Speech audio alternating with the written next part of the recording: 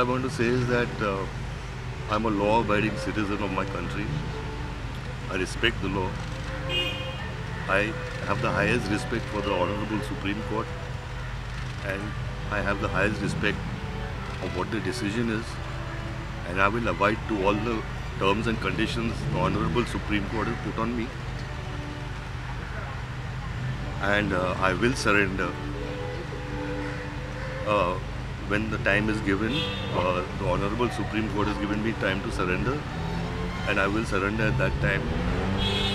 All I can tell you all is that I have not applied for any pardon. There are many other people who deserve pardon, and I just with folded hands want to tell the media, the honorable citizens of my country and the senior media people is that when I'm not going for a pardon, then there is no debate about it.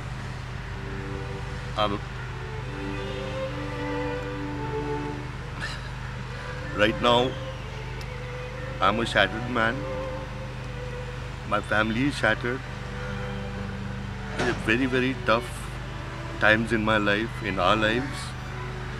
I want to thank everybody who supported us and supported me. And I just want to tell everybody from the media is that I've got a few days left. I want to finish. I have a lot of work. I have to finish all that work. I have to spend all this time with my family. So I, with folded hands, tell you all is that just let me be in peace till the time I go in. I love my country and I love the citizens of my country and I love India. I love India. Thank you.